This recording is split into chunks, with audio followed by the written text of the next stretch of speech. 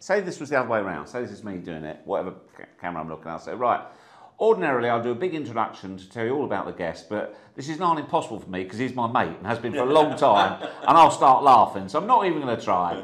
Here's my pal John Cross, one of the lead football writers, one of the best in the business and a top-class bloke.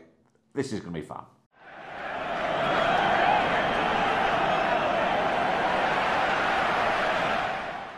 Hello, I'm John Cross, Chief Football Writer of the Daily Mirror, and with me this week is a very special guest, a big mate of mine, an absolute broadcasting legend, and a legend, actually, of a bloke as well, Geoff Shreeves, launching Football, Music and Me, his podcast, which we will talk about. But I must say, I'm feeling a little bit nervous, Geoff, because I'm talking to a mate, and then B, I'm talking to someone, well, who is an absolute master of the art of the interview. Crossy, I've got to say, that was a very polished intro. Clearly you're not that nervous. Well, no, I wonder where I got the idea from, but there you go. No, honestly, we will come on to the podcast shortly because you've had some brilliant guests. And listen, actually, we shared a long phone call on the way up to Manchester City on Sunday for the Arsenal game, didn't we? But also loved listening to the podcast on the way up. So we'll talk about that. But I also want to kind of get your views after the weekend, if I may. Let's start with that. So after the weekend that we've had, another amazing weekend, we've got games absolutely coming out of our ears at the moment as well. Who is going to win the title? Who are going to be crowned champions in May? Well, I mean, you and I were sat alongside each other. We spoke all the way there. We sat alongside each other at the Etihad. We're at the game of the weekend. I mean, some fantastic games in the Premier League, some real fantastic late shows. I'm thinking Sheffield United, thinking West Ham, Newcastle, and we were at the biggest bore fest known to man. Now, I'm not criticising the tactics because people will tell you it was tactically fascinating, but it was hard work, wasn't it, mate? I know, look, we're lucky, we get paid to watch football. You shouldn't say a game is hard work to watch, but dear, oh dear. Yeah. That was... Was it a missed opportunity for Arsene? No, I had this discussion on CBS last night. One of the hosts said, oh, they'll regret it, they should have gone for it more. I said, well, hang on a second, think about this. The last two occasions they've been there, they've shipped 4 and 5 respectively.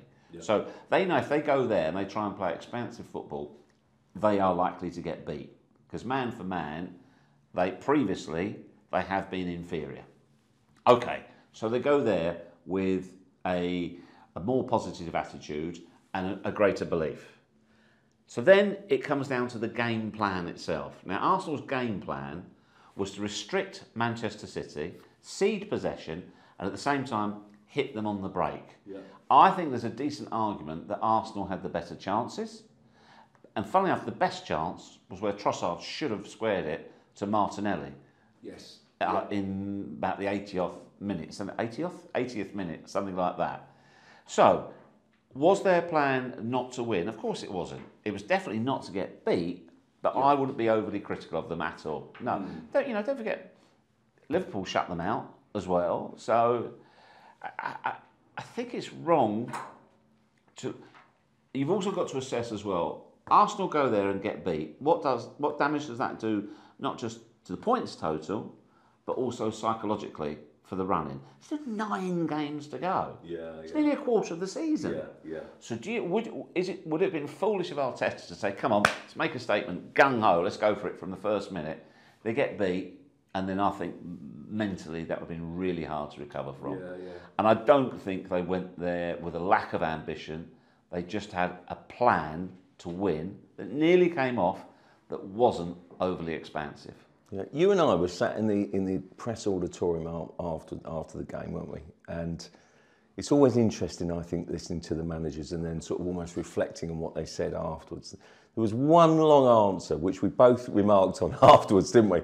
Sort of from Pep Guardiola. You know, I think it was to Oliver Kay's question, wasn't it? And basically, it went. You know, I think the general premise was that basically, you know, a City worse than last year. Basically, that was the general point. Ollie Kay said to him, "Are City not as good as they were?" Basically. And Pep immediately bridled at that and said, no, you know, we are as good. But then I thought Pep actually, you know, listen, occasionally he can be a little bit short. and not give you much. I thought he was really good because he expanded. He said, look, I'm telling you now, I know my players. I know how we played. He said, you've got to recognise how difficult it was to beat Arsenal today. Yeah. He talks about killing one of them or getting them to play with 9. And then he said, it's not that our level has dropped. Arsenal and Liverpool's level has come up. He said, that is what has happened here. Which I thought was, you know... I thought it was honest, and I also thought it was...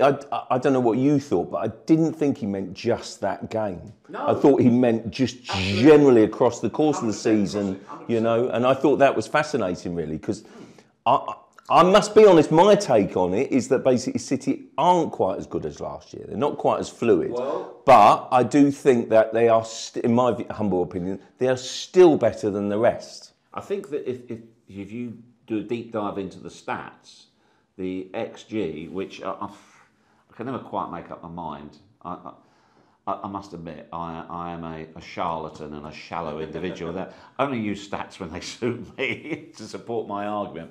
The XG against City has increased, so they are giving up more chances. So that tells you they are slightly more vulnerable. Having said that, though, if you look at the league table, out of the leading 3, Arsenal have lost the most games. They've lost 4 games. The other 2 have lost 3 and 2, respectively. Yeah. So, look, you know, you can throw a hanky over the 3 of them right now, and it's. I think because it was built up to be such a seismic game. Again, don't forget as well, in that mini table, Arsenal are the only one that have had a victory. Yeah. They've beaten Liverpool and they've beaten City. Yeah. So, if you said to Arteta, start the season, this is where you'll be, April the 1st, this many games, you'll have taken 4 points off of Liverpool and 4 points off of Manchester City. He said, where do I sign? Yeah, I agree with you. Are Liverpool favourites now? Yeah, they are, because they're first in the table. Yeah. Okay, I'll throw it back at you. Is it theirs to lose?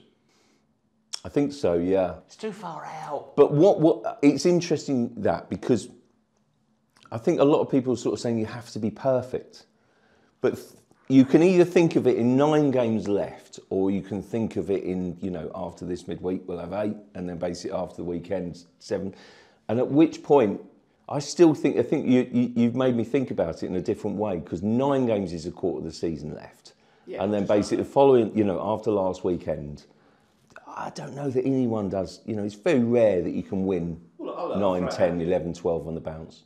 Liverpool, Manchester are going to Old Trafford. 0-0 at home. Yeah. Got done there in the FA Cup. That is not a walkover by any stretch of the imagination. In the same way that Manchester United and their fans would love to spike Liverpool's title challenge, so will Tottenham. Yeah. With Arsenal having to go there as well. There's a lot of football to be played. So you're nailing your colours to the Liverpool mast? Don't be ridiculous. Come on, I've got to have a winner from you. I think all those factors you'll make. Yeah, at the moment, I think Liverpool will win it because of those factors. I think Arsenal have got some tough games, you know, and that's not to say, oh, you know, Arsenal aren't as good as Liverpool. It's nonsense. Yeah. You know, it depends on what Saka's injury is like. You know, there's. How soon will Martinelli be back? He was only fit for 30 minutes the other day. Yeah, he was, wasn't he? Jesus didn't look quite right, did he? No. So I think that's a depth issue for Arsenal. I do think that basically those guys, if you look at them, you know, he's just probably not, because he's you know, had a few injuries along the way. But the other 2 guys have played so much football, and at various points, I think the luxury is that basically being able to put someone else in and take someone else out. John, I would have the caveat, you having corralled me into a corner saying, you want me to nail my colours to the last. So the master say who would? Yeah, say who would? I would say Liverpool. Ask me again next Monday, and I might say Arsenal. Yeah. It's only as we speak. Yeah. It's as we speak.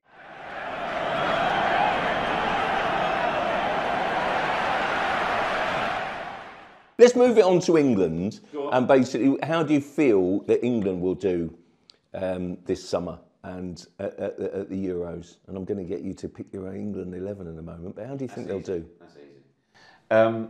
I think, look, I'm as confident as I was going into the World Cup. When we lost to France, the one, as we know, the one that got away was the Euros, especially the manner of it, the final. I think we've evolved. I'm a big Gareth fan. Yeah. I know that he has his critics who say tactically, in the heat of the game, he's too slow to react. I think that final, he would probably have done things differently. Yeah. But overall, I think what he's done in the shape of the squad and what he has, if you like, I do like the expression, he's made the shirt that little bit lighter to wear, which might sound a bit of a cliche, but I do. You know yourself, England, there were players that didn't want to join up, getting booed, getting, you know, it wasn't a good experience being part of England for the players. That's changed completely. You can see it, the feeling around the camp, around the players. I think the camaraderie, the unity that he's built counts for an enormous amount. Yeah. I think they've got momentum from the last two tournaments. Yeah. So I think that they'll go there with. I think they'll go with good. Listen, we're among the favourites for good reason. Yeah. Based on results. But again, you know, there's some big teams here. Yeah. Spain, France, Germany look like they might be resurgent. Coming back. Yeah. And I know we played them the other night, but Belgium have got something about them as well. Yeah. So I wouldn't stray. Who do I think England can win it. I think they'll go a long way in the tournament, and then it's the toss of a coin, isn't it? You need a bit of lady luck. But yeah, I think we're a good side. Yeah. I mean, one of the other great things that you do, giving you lots of praise here, Legends of Football. And Gareth, you know, for people that don't know, it's a great charity event, you know, supporting Nordhoff Robbins, isn't it? And I think Gareth has been, you know, you've got to know Gareth because he's a great supporter, recipient, and then basically, you know, he's really backed you to the hilt. Tell us a bit about Gareth the man, and from your experience away from the football manager. Gareth is just a top class individual for me. Absolutely, he really is a class act. So, Legends of Football, for nearly 25 years now, we've been raising money for music therapy. Nordhoff and Robbins is the charity we support. So we have a dinner basically every year at the Grosvenor House, and this is where the new podcast comes from, because we combine football and music. So we have a recipient. We started out with the great man himself, Il Gigante, John Charles, was their very first recipient, who he said, I'd love to. He said, but I don't actually have a suit. He said, so, you know, we got him a suit, brought him up. He was a lovely, lovely man. And then we've just honoured so many of the great and the good. Brian Clough, Sir Alex Ferguson, Arsene Wenger, Frank Lampard, Jose Mourinho, Cantona, Pele. The list, Alan Shearer, Steven Gerrard. The list is endless. And then, of course, we've evolved. So Ian Wright and Emma Hayes last year. And the year before that was Ellen White and Gareth Southgate. So I already knew Gareth anyway from having worked with him. And people make the mistake of thinking, oh, he's a nice guy. He's got a steely resolve about him as well. And he's more than happy to put his point across, or if he disagrees with you. And he's single-minded too. So, but I also went to see him and I said, look, we're going to raise this money. And we agreed that we would help a charity that's very close to his heart. We would give some of our proceeds, called Martin House, which is the most wonderful and the most desperate place at the same time. It's basically a children's hospice, and Gareth goes there to support, and he often pops along there and he sees parents or children who are going through, well, we're both parents, we can't imagine. It makes hairs on the back of my neck. It makes me tingle now, think about it. It's horrific. And he supports them steadfastly. He's fantastic with them. So then we start talking about his taste in music and what he likes, and pretty straightforward. But he just threw himself into the project. You know, he said, "Yep, I'll do that." I said, "Look, I need a prize from you." He said, "Well, I'll tell you what we do. I'll take 10 people out to dinner at BT Tower, the chef there, and a guy I know called Frame bought it." He messaged me the next day. He said, we had the most fascinating, if he's a guy in the city, he said it was fascinating. Gareth gave us a real insight. You can ask him any question you like about leadership, about any other sport, because he's so well read. Just amazing. Yeah. Just absolutely amazing. So I'm a big Gareth fan, and I can see why they're talking about him with Manchester United. Yeah. And I do think with the new structure of ownership, with Sir Dave Brailsford, with Sir Jim Ratcliffe, I could see how that could work. Doesn't mean it'll be successful.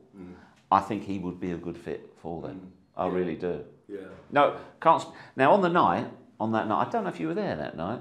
I think I was with Gareth. Yeah. I think so. We ask our legends to do a speech, and you can still see this on YouTube. Yeah. Gareth said, "What do you want me to talk about?" And there's two things to remember about that night. First and foremost, we'd had on the stage, we'd had a couple of people. I'm trying to who spoke about Gareth. Who's his teammate who spoke about? Oh my days, it's escaped me now. But we'd had several people. We'd had a comedian. We'd had James Bay play on the night as well. Because we have bands. We've had Stereophonics. We've had Roger Daltrey. We've had Rudimental. We've had all sorts of people. So we'd had all this stuff. So Gareth stands up. He said, "Right," and he listed all the entertainment we had so far. He says, 11. You've put on the driest bloke in the room." Wonderfully self-deprecating. He said, "Look, I've been asked to give a speech." He said, "It's very straightforward." I'd asked him, "What does it mean to be the manager of England?"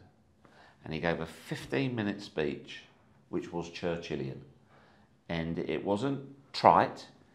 It wasn't just ticking the normal boxes. He was fantastic. Yeah. And I had so many people say to me afterwards, "I'm going to watch that again tomorrow." I had people come up to me and say, "I run a business. I'm going to show that to all my employees tomorrow." Wow. Fantastic. It was all about, it was about pride. It was about community. It was about being elite and about doing the very best you can and getting the best out of yourself and the people around you. Yeah. I would encourage anybody to go and look at it. Yeah.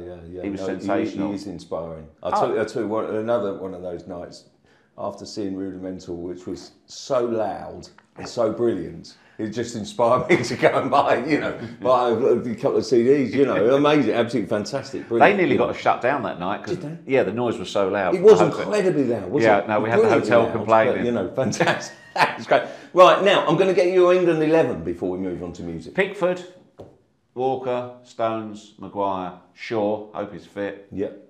Rice, Bellingham, Kane, Foden, Saka,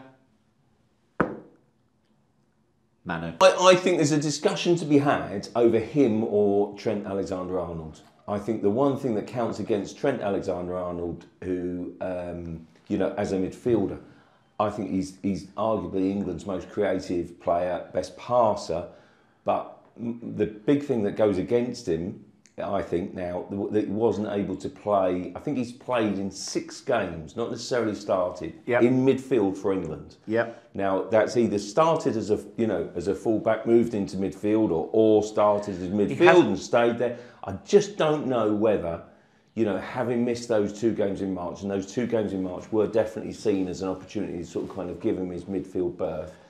I don't know whether it's enough. He's not had audition time, has he? And that's a big thing for me. So I'd probably go. So then, also, if you're Manu as well. If you're Gareth now, so what we've got 2 games left. How many games? Well, 2 games left before the Euros against Iceland and Bosnia and Herzegovina. Right. But if you're the squad is named before those games. That's the key. If you're going to play, I think he'll take both of those players anyway. Yeah. But I think he'll play his starting 11 in both. If you're going to play Manu, you've got to start him in both of those games. You've got to bed him in. Yeah. So I think Gareth's got to make up his mind now on that position. Yeah. There's one other that I'm going to pick you up on, Harry Maguire. Because I know you get on well with Harry, don't you? As an interview and sort of kind of good bloke. I think we all respect Harry. Yeah, but that wouldn't colour my view. No. But in a way, I feel it does with me because it sort of says to me what a good character he is. Oh, he's absolutely... Because he basically rides through everything, and I think that makes him a good leader. And I think that is, lesser characters, lesser individuals would have been broken by some of the criticism and everything that's been thrown at him. And I think to come through it all, I don't think he's hardly ever let England down. I think his partnership with Stones, you know, is arguably the best. Mark Guy, I think, comes into the conversation, but he's obviously been out injured. I think with Maguire, with Harry, he's not only never let England down. There's a strong argument when Ten Hag was trying to get him out of the club. He's come back in. He's one of the players, along with McTominay, who's kept Ten Hag in the job. Yeah. So, you know, he's a stoic individual, and from what I know of him, he never gets too high, he never gets too low, and even when people have put it to him, oh, you've shown great mental fortitude, he's kind of like, well, to be honest with you, you know, I want to play more. I want to play. I know my chance will come, and I back myself when it comes to playing. So yeah, get on. Kind of doesn't see what all the fuss is No, about. he doesn't, does he? It's I'll tell you a funny refreshing. story about Harry. I was at Kenneth Shepherd's wedding last summer, and Kenneth runs Soccer Aid, and I've arranged to play golf with Harry the day before. He's playing with his brother and his dad. So right, see you there. See you at the golf course. I get a message early morning. They can't get an Uber or a taxi. Can you pick them up on the way? I've got a tiny little Ford Fiesta. Okay. So there's Harry, his dad, his brother, and his sister's boyfriend. Right. I'm telling you now, Harry is the smallest of them. It's like Noddy in Toy Town with the feet up round the neck. He's got the character. As I say, he is stoic. Yeah, I'd 100% be picking him. Yeah, that's my point really. I love that. I love that personality. You need personalities. Massively. You need leaders. Not just because I like him as an individual. No, sure. I also think his partnership with John Stones. Yeah. As well, and you can't ignore, hopefully, the Luke Shaw aspect. His partnership with him as well. No, they're my unit. I just feel right now when they put on their England shirts, that 11. Feel like they belong, feel like they are, not arrogantly, feel like they are the unit. Yeah. And away you go.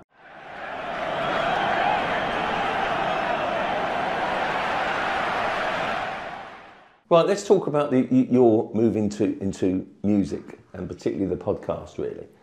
Now, the two things, football, music and me, I mean, they're basically marrying football and music together, isn't it? And, you know, I don't know whether you'd agree, but basically, music is such an important part, equal to football almost, to you, isn't it? Music is huge in your life, isn't it? Massively. I've always been I've always liked music. I wouldn't claim to know lots about music, and I've already interviewed several people where I've got no idea what they're talking about. Come on, let's be honest. But that almost doesn't matter, because I'm interested in the music that they like, why they like that music, how it speaks to them. And then it broadens, because of the work I've done with Nordoff and Robbins as well, how music affects people's mood, how it can lift people, how it's used as a therapy, people with dementia, people suffering all sorts of other conditions, particularly children with autism as well. It's a breakthrough, it's a way of communicating. So on my way here today on the train, I'll put some tunes on, and there's no question. It's like, when you come out of the gym. Obviously, I don't come out of the gym enough before you say it. More like when I come out of the gym. I played some tracks, and it absolutely elevated my music. Yeah. I'm also interested in, for footballers and for sportsmen, what music they listen to. Some will listen to music to get themselves up for a game. Jamie Redknapp was really interesting. He'd often listen to music, take himself down. Because I was amazed that he used to get, when he was younger, really, really nervous before games. He was physically sick. Wow. So he would listen to music to calm himself down on his Walkman, as it was in those days. Yeah. So I find all of those aspects interesting as well. And it's a really simple idea. I'll talk to footballers about music, and I'll talk to musicians about football. Yeah. Because virtually every musician, well, certainly that I've spoken to, they wish they were footballers, and most footballers would quite like to have been musicians as well. Yeah. So going back years and years, there's a long tradition of a synergy between football and music, and that's what I'm looking to explore. Yeah, you've even got me playing the piano. we talked a lot about this at the time, but basically, I had, share this, that basically sort of I inherited a piano and then basically tried to take it up and get it tuned, and it was too old and decrepit, so I bought myself a new one, although it was made by Chelsea, so I sit there playing on a piano with Chelsea emblazoned on it. But you do play the piano and you love music, and it's... I like playing the piano. I don't practice enough. I wish I was better. I'm certainly not particularly good. I personally, I like boogie woogie. I like that more than anything else. I like a bit of I like a little bit of rhythm and blues as well. But that. I aspire to be able to play like Jules Holland, which is never going to happen in a million years. No. Well, I always remember saying to you when I took up lessons, basically, how long will it take before I can play the piano? And you said, oh, no, not long at all. You can't, 3 years. And I said, 3 years? I haven't got that much patience. You can get a basic tune out of it. You can play a recognisable tune. You can play Twinkle, Twinkle, Little Star with one finger. Yeah. So you can get a tune and you get a reward from that as well. And if you think as well, when we're not working, we spend all our lives, online looking at screens. It's just a really pleasant break for half an hour of the evening to be able to sit and just play the piano. Yeah. I'd love to play. I mean, Sir Alex Ferguson took it up. He enjoyed it for a while. Yeah. Tony Adams did, didn't he? Tony Adams. Anthony Robinson at Fulham is an excellent player. Right. Nathan Ake took up in, I think he took up in COVID as well. Right. So there's a whole host of footballers who like their music. Some go to a lot of gigs, some are really into it. Oh, sorry, I didn't mention, by the way, not a shameless plug, but Legends of Football this year, remiss of me, our legends this year are Wayne Rooney and Farrah Williams. October the 7th, lofootball.co.uk, tickets are available now. And Wayne absolutely loves his music, He's a real music fan. I remember doing an interview with Wayne Rooney when he was just broken in, and so I felt very lucky and privileged to do that. And basically, we did do a few quick-fire questions at the end of the interview. He was quite shy in those days, and basically, not shy, but basically a little bit, just nervous. He was sort of still a teenager, and must have been 17. Well, he's probably aware of your reputation. Well, thank you, Geoff. And I think he chose as one of his favourite songs, I think, was it The Glass Blows But Daughter? Ever such a slow ballad. He's got a really eclectic amazing taste. I'm due to sit down with him at some point ahead of Legends of Football. Right. So I'm really looking forward to finding out. Yeah. I know he's a big Stereophonics fan. Yes. And I know he's an Ed Sheeran fan as well. Right, okay. Interesting, yeah. On your first episode with Gary Neville, you talk about the sort of kind of I love that synergy about Sit Down, James, that song. That he basically talks about how when he left school at 16, he basically, at the levers, a few of his classmates sat down on the floor and basically did the same thing at the new camp after 99. Both times James Sit Down was unbelievable. blank. There it was, that was remarkable. It's a great insight into Gary. Look, Gary likes, that's the other thing as well, the idea of the podcast, is that it expands the conversation. Yes. So you can talk about, it's not just what music do you like, what are your favourite tracks, who are your favourite bands. It expands onto the meaning of music in their life, music at certain points in their life. Are there tunes that remind you of certain parts of your life, either successful or otherwise? So that's the other thing as well. We've chosen we don't play music in it. It's not like Desert Island Disc. Because people say, well, I know most of the tunes anyway. And we put a playlist on the back of each episode as well. They don't want it interrupted, the conversation, which I found, I was unsure at first. Yeah. But the feedback we've had, people said, no, I'd rather not have the actual music in there. No, it's a great listen. Absolutely. The Gary Neville one I absolutely loved. And you've got Vinnie Jones in the second one. You told me a great story about how you... Come on, how you even helped launch Vinnie Jones' acting career. Well, Tell us about that. Go on. That's not true. There's a little bit of a spin on that, but yeah. So Gary was the first one. That's up there now on wherever you get your podcast from, Apple or Spotify Or, if you've got a smart speaker, you can just say, Alexa, play football music and me.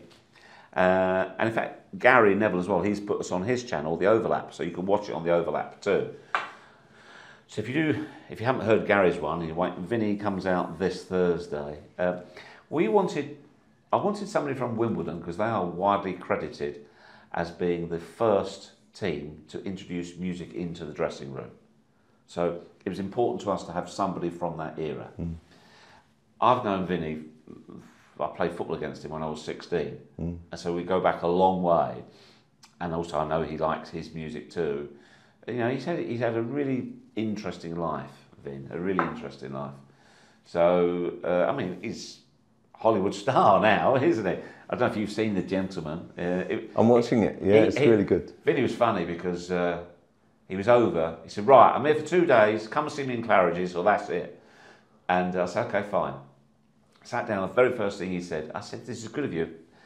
He said, this is only the second podcast I've ever done. I hate podcasts. I said, why?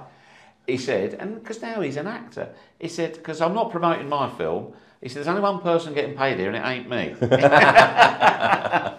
With a big smile on his face.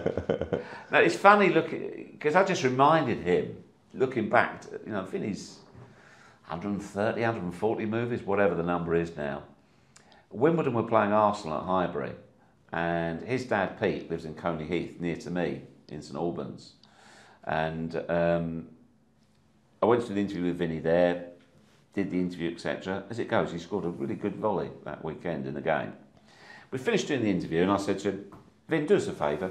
I said, I've just started helping out this new charity. It's called Legends of Football. Could you do a sort of message to camera where you say something along the lines of, right, listen, this is for a good cause, get your hands in your pockets, otherwise I'll be coming up there, give it some of that. So, a bit stereotypical hard man script, I sort of said to him. And he said, yeah, okay. Cross, he's done it straight down the barrel. And he's delivered this performance. I went, wow, Vin, that's pretty good, that. And he said, well, it's funny you should say that. He said, I've just made a film. I said, a film? And nobody knew anything about it. He said, yeah. He said, a mate of mine, he said, asked me to be in it. He said, I've got a part in it. He said, the film was called Lock, Stock and Two Smoking Barrels. He said, mate, you never know where it might lead. And look at him now. Yeah, he's brilliant, isn't he? I love him in The Gentleman. He's almost in an understated way. The Gentleman, Vinny, plays himself. Yeah. Because Vinny is a natural countryman. I think he was head of Hertfordshire Countryside Alliance at one stage. He's always been interested in gamekeeping, in rearing animals. Oh, he's a proper countryman. He's got his farm now in Sussex, hasn't he?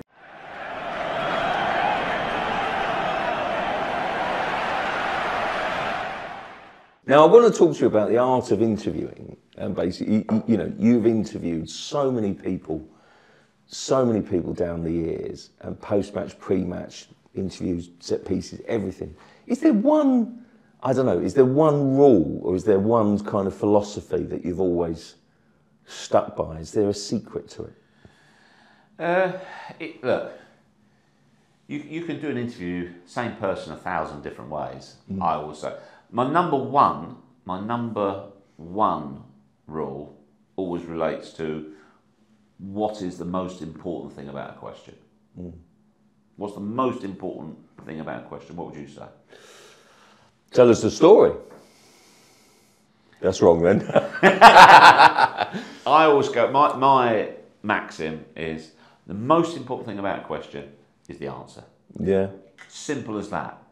So it could, you know, obviously I've done sit-downs with celebs, film stars, music people, footballers who are injured, footballers who have just scored a winning goal in a cup final or whatever.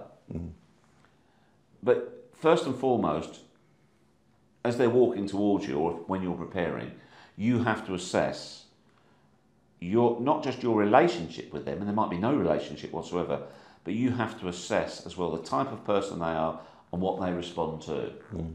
So, say for instance, let's take managers under pressure. Might have to say to a manager, that's now, say it's Sean Dyche at the moment, you know, Sean, that's 12 games Well, I mean, Sean's a bad example because he's a good interviewee. He's very straight, gives good answers. But certain managers, you might have to say, okay, that's 12 games now without a win. It's the run you're on. How difficult do you think it will be for you to turn this around? And given that, do you think you'll be given time to do so? So you've really got to. Somebody else, you could say, something like Steve Bruce, you can say, well, what about it after that? And he'll answer. So so first rule is most important thing. It's not about us. It's not about you and me. It's about what they say. We're secondary. We're just prompters. Now, of course, some people need a bit more prompting than others. So it's about asking the question that will elicit the best possible answer. Sometimes it will need a fault. Now, some people you need to signpost where you want to go. Others, because they're naturally good talkers, will just go there anyway. And then it's a process of elimination. The bottom line is, we're not there for us. It's about what your readers, or in my case, mainly, what questions do the viewers want answered? That's what you've got to think about. Yeah. I always think that, you know, from a newspaper point of view, sometimes it's about the quotes that you elicit from the piece, you know. So basically, it's slightly different in a way because it's, you know, people will say, well, you know, I think it's slightly different in the way that you would answer it to kind of, you know, get them to explain themselves. You can open it, you know. Oh, they did. Look, they're different mediums. We are more truncated. We've got 2-3 minutes. Quite often it's live. It's a more pressurised situation, and you're physically at arm's length. Yeah. You're quite often in a press room. There'll be 20, 30 writers in there, and you can come at it from different angles. And then you come away, you can formulate whatever the story is. But I think the principle is the same. We talked about a press conference yesterday. It's about getting the best possible answer. So in the same way, when I'm doing an interview, I think straight away, okay, that's there's the line. Yeah. So when I was doing these podcasts, I haven't changed my role as a journalist. When each of the people said something, I'm thinking, there's your line. Yeah. There's your line. And the other thing I would hasten to add as well, I think there's a misconception about journalists, whether they be broadcast or written press. You're not looking to trip people up. You know, I always liken it to being a bowler in cricket, in that certain people you'll flight it up a bit, others you'll chuck one down hard, others need a bit of a spin. You're not trying to catch them out, it's trying to get the best possible result. Yeah, I totally agree with you. Simple as that. Yeah. I love interviewing. I always have. It's my favourite part of the job. Yeah. Favourite part. Yeah, I love studying the techniques, and one thing I always try and do at the start of a sort of a press conference, if there's no one else winning or whatever, just an open question. What did you make of the game? Because sometimes, you know, if you like, I remember, you know, a few weeks back, sort of David Moyes just been stuffed 6-0 at home or whatever it was by Arsenal, and basically it was, you know, just trying to draw some words out of a manager who's got so much respect within the game.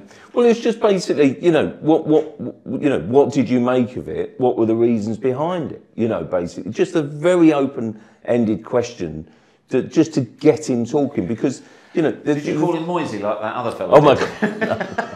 I like the guy that did that. It was a moment of madness. Well, it was a young journo who's a smashing journo, and basically just don't know quite what came over him, and it just wasn't there. I like you. I get on really well with David, and basically sometimes David took it into good humour. Yeah, asking, you know, these guys who you know and have a relationship with after a difficult game can be a tricky one. Another aspect I would point out as well, which. I was lucky where I came through at Sky. I was surrounded by a lot of good, experienced journalists, former written and then gone into broadcast, is having respect for the person you're interviewing. Yeah. You know, he's doing his best. So in that scenario, David Moyes didn't set out to lose 6-0. No. He's put out his best team, his best tactics. He's in a difficult position. Yeah. So you've got to have some empathy for them as well. You've got to have some sympathy. You've got to have some understanding how difficult for them it is. But at the end of the day, you know, Question needs to be asked. Oh, it's the result. And then I'm going to take you up on that, really, because the question needed to be asked of Arsene Arsene Wenger. I knew you'd know. And basically, we spoke about this, and they basically may or may not have spoken about it for a certain book. But basically, 8-2 at Old Trafford. You and I both respect this guy so much, don't we? Oh, we and like then him as a bloke. But it was it was such a shocking result, such a shock defeat. Never expected that in a million years, even though refunded the fans' money. Wow. First time ever in the club's history. Wow, I'd forgotten that. Wow. So post-match, in my post-match interview, I asked him basically whether or not, and he was going through a tough time as well. Results had been really poor. He was under massive pressure. As part of the interview, I asked him whether or not he thought he should carry on. Yeah. Which he said absolutely. And then I said, "Do you think you'll have the backing of the board to carry on?" And he said absolutely. But I could tell he was furious. I could tell he was irritated. So he's then down the tunnel doing various other interviews, and I can see him looking across at me. And I spoke to Mark Canella, who was the head of comms at the time. I said, "Do you think I should have a word with Arsene just to, square it off?" That they were perfectly reasonable questions. He said, "I don't think you should do that. I think right now he wants to hit you." and when I eventually spoke to him, he said to me, "How can you ask me those questions when I've just lost 8-2 at Old Trafford?" I said, "Well, I asked you those questions because you just lost 8-2 at Old Trafford." Yeah. So, but look, it took a while, didn't it, to sort of, I mean, I think you always got on very well with him, but it took a while for things to thaw a little bit, didn't it? No, there was a certain Freudian, I think you would say. I've been there, so but that can happen. Yeah, as of well. course. It's hardest when you've got a close relationship with the person. That's when it's hardest. Yeah. When you have to divorce, and quite often you can have a good friend on the backroom staff or something like that. You've still got to do your job. Yeah. But the top people, people talk about Jose, how he could be, I've heard him described as toxic or, go after people. Never ever found, he's not somebody I'll text every day saying, "How are you, mates?" or anything like that. Yeah. But we had a really good relationship. Yeah. He never ever once objected to a line of questioning. Wow. Never took it personally at all. Wow. That's Now, you could say things, I say nothing, I cannot speak today, and yeah. all that sort of stuff. Yeah. He got himself into a few bits of trouble, didn't he? When he was our legend of football, he came over on the Real Madrid plane. Him and his agent George Mendes basically bought everything in the auction. He was brilliant. He was absolutely brilliant. Yeah, fabulous. Now, another infamous one was the Nou Camp. Tell us. Which part of it? People forget the JT part of it. This is a two-part tragedy. Yeah, Ivanovic. Now, it just reminds us because he's. I mean, you knew that he was banned, but he obviously no. That's not the point. So semi-final, they've already had JT sent off, and then at the end of in the game, yellow card was issued. Okay, and we weren't quite sure. Our commentary team wasn't sure who had been booked. We thought it might have been Ivanovic. In fact, I'd say to underline as to why people were saying, "Do you know what he was booked for?" No. There you go. I was there and I don't remember. I just don't. Do you remember they conceded the penalty? Drogba gave away a penalty. Yeah. He scuffed up the penalty spot. Wow. So it was ungentlemanly conduct. Right. So in amongst the penalty, there's work though. Wow. So we're not sure. We tried to clarify with UEFA because we knew it meant he was banned from the final. At the Nou Camp, it's a really old concrete building, so you're hardwired. I haven't got a mobile pack, so I'm in the elbow of the tunnel. I can't physically move. I've got my back to the players coming up, and they're going to chuck a couple of players in front of me to do the interview. So and they're going to throw down live. The place is bouncing. It's great atmosphere. In comes Czech. Brilliant talker, fantastic. In comes Ashley Cole, bubbly. Ash is good. About to start, in slides, somebody puts in Ivanovic. And I literally thought, well, I can't swear on here, but I thought, because I know I've got to ask him now. Yeah, yeah. Because if I ignore him, I can't say to him, how much are you looking forward to the final? Because he'd say, what are you talking about, you fool? I was just booked. Yeah. I'm banned. And I can't say to him, you're banned, you're not playing the final, because we don't know. Yeah. So then I sort of do a couple to Ash and to Pet, and I think, I'm going to have to go there. There's the elephant in the room, I'm going to have to do this. So I go to him, I say, and I try and get clarification whether he's booked or not. I said, were you booked there? Because if you were, that means obviously you can't play in the final. And he did this kind of, he doesn't really answer. No. And it doesn't seem to have registered. So not only have I had to go there, I've got to go there again. So then I said, you do realise if you were booked, you can't play in the final. Again, it's a similar, there's no real reaction. It's just horrible. Anyway, get out of it. And there's a party. And normally, you know what it's like, particularly if you've upset somebody in the team, the rest of the squad are not happy. So if I'd done something bad, JT would have come out, or a senior player would come out and say, hey, you're out of order there. What you did with Branner, nothing, everything was fine. Start walking back to the hotel, my phone starts lighting up like a Christmas tree. I think, oh God, maybe this hasn't gone as well as I'd hoped. And then I think it was Lee Westwood who brought it home when he tweeted, Geoff Shreeves has just told me I've never won a major. Oh God. So anyway, it goes badly. Anyway, a week or so later, in the build-up to the final, I interviewed him, even though he wasn't playing on the pitch when they won. He was fine. And I messaged him, I said, look, I'm really sorry about the way it came out. He said, look, no problem at all. And it was only, I think 2 years ago, our friend Ali Rudd in the Times, she did an interview with him when he's at West Brom. She said, I must ask you about one of the most infamous things in your career. Oh, sorry, in between time, they won the UEFA Cup, I think. Yeah. He scored the winner with a header. I messaged him. I said, thank God you remembered as a Chelsea hero in that goal rather than that poxy interview. he messaged straight back, laughing, all the rest of it. Yeah. And Ali said, can I ask you the truth about that interview? What? And he said, yeah. He said, honestly, he said, the coaching staff made the decision not to remind any of us who were on yellow cards that we were on a yellow card. So I didn't actually know I was on a yellow card. Wow. He said, and then I wasn't sure during the game whether or not I was booked.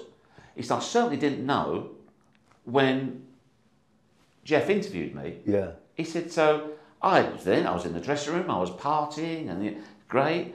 He said, it's only when I got on the coach and I looked at my phone, I realised I wasn't playing in the final. So it was a perfect storm that turned into a perfect shitstorm. So what I was... The ludicrous nonsense that I did it deliberately to provoke a reaction. Anybody who knows me, knows my work, no chance. No. Could I have phrased it better? 100%. I could have said, look, Brandon, I'm really sorry. I don't know whether you were booked or not. If you were, that means you can't play in the final, which is tragic because you were brilliant tonight. Yeah. And he might not have, yes, could have been handled better. Was it entirely my fault? No, but I'm the person with the microphone. So I take responsibility. Yeah. But what was your favourite interview? I get asked that a lot. It's not impossible. I just love the interviews, the immediacy of it. I mean, I like the breaking news ones, whether there's a line. But the likes when Liverpool won in Istanbul, get the interviews straight away. It's funny because we were doing that with ITV, and Gary Newbon was their interviewer. And there was a tradition amongst us and whoever the host broadcaster was, or the other English broadcaster, often was ITV, you flip a coin to see who gets first interview. Wow. So Gary wasn't around, so our producer did it with their producer, we win. Come back, Gary Newbon storms into our truck. We've got this again. He said, no, we've already done it and we've won. No, he said, no, I'm ITV's official tosser. So that was the backstop to it. Right. But then on that night to get Jersey Dudek, Carra, Gerrard, Xavi, Alonso, when they've just won in that fashion, those are the nights. Manchester United with the winning goals, the Chelsea boys, the invincible seasons were just magical, because often as well, you've been on the journey with them, not as in you're part of the team, of course not, but you've been doing the interviews in the build-ups to those games, so you know what it means as well. Yeah. But equally as well, you've got to do the tough ones. You've got to do the teams that have just been relegated, the manager that's just been sacked, all of that stuff. Yeah, no, it's very, very difficult. Listen, I've been lucky. I've been really, really lucky. It's a great job, one that I treasure. Yeah. I'm going to finish on a question straight from your podcast: music or football? If you could only have one, and that's the question that you pose to your guests, isn't it? So, music or football for you? Yeah, I think it is the most ridiculous, antagonistic question I've ever posed in my life. I've got no idea where it came from. I don't know what the point of it is. I'm thinking of quietly dropping it from the podcast because it's a stupid question. It's not a case of either or. We love both. I would say not only can I not answer that, I would like to know the fool who came up with it. Love it. You can't choose, mate. Choose. Yeah, you're supposed to. They do on your podcast. No. I think that might have to get quietly squeezed out. Yeah, but like I said, it's just it's fun. It's enjoyable listening to people and their love of music. We've had some great guests on. In the can we've got. Just tell us who you've got music-wise in particular coming up. Serge from Kasabian. Yeah. He'll have had a good day yesterday. I tell you who really liked was Beverly Knight as well. She's such a sweetheart. Right. And she said, she's a massive soul star in this country. And she just loves the anonymity of going to Wolves. Yeah. Being part of something much bigger. Yeah. I asked her, I thought it was a reasonable question. So her idol was Prince. Yeah. Prince obviously became aware of this. He invited her to sing at his private party after a concert. And I said to her, what was the best gig you ever played? Was it Prince's private party, or was it when you were invited by Dave Jones to play at the private party for the Wolves team at just one promotion? She went, that's not fair. I love it. No, I love it. Really liked her. Yeah. Hopefully we'll have a lot more of them. Yeah, of course. Brilliant. Jeff, thanks so much. So enjoyable. Top man, thank you. There's a good 30 seconds in there somewhere.